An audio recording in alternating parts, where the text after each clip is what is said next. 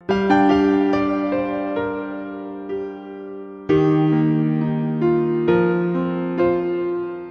the United States, 50 million people go hungry every single day. That's 1 in 5 children who tonight aren't going to have enough food in their bellies when they go to sleep.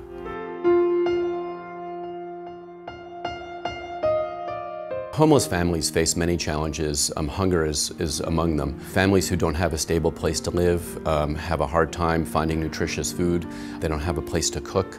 It's especially impactful on the children who are homeless. It's well documented that kids who don't have enough to eat don't do as well at school. This year, I have, at this point, 9 students, 4 families that are affected by homelessness. Probably for the last 6 to 7 years, it's been increasing every year. Children sometimes are not eating breakfast or not eating dinner. And so then we have children that are distracted and calling out in class, sometimes even withdrawn and fall asleep at their table.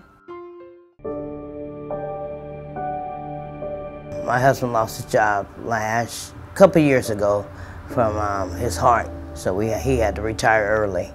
And so we couldn't afford our home anymore. And to lose that, it was really hard for us. We went from 3 meals to 1 meal a day because we didn't have the money. And we just suggested with Julius, we would go without and give him the 1 meal. Sometimes I'll take him to McDonald's and let him eat. Me and my husband would go without. But I can't wait to get our own place again. You know, I'm looking forward to that.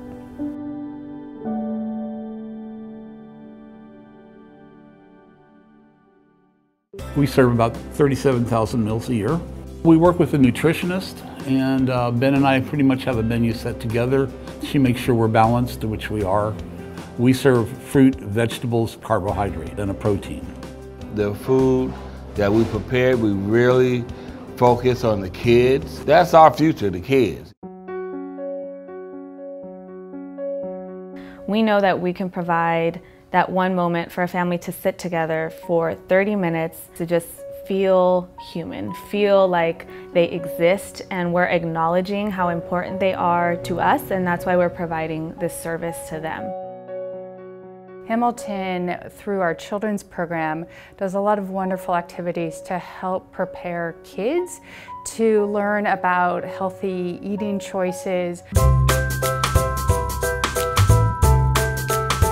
Well, today we are doing a cooking program. We went and we picked up a lot of different types of fruits for the kids to cut up and try as like a little taste test. Food education is really important to teach kids because it shows them there are alternatives. Fast food might be quick, but if we just spend a little bit of time, we can prepare something that is like nothing they've had before, that just tastes amazing and that is totally healthy for them.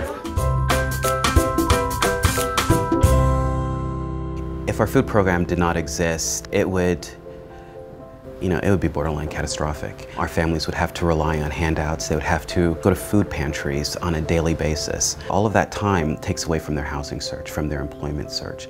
It's completely feasible that if we did not have our food program here, families would spend a month, 2 months, even 3 months longer in a family shelter. It's not just about providing people with meals, it's about providing them with tools so when they leave our shelter and move into their own homes, they know how to cook affordable and nutritious meals. Without community support from people like you, we couldn't provide our children's programs, we couldn't offer food and nutrition programs, and to me these are some of the most important things that we do at Hamilton Family Center to help families on the road from homelessness to being housed. But there's a lot of people, this is the only food they have. They need that program.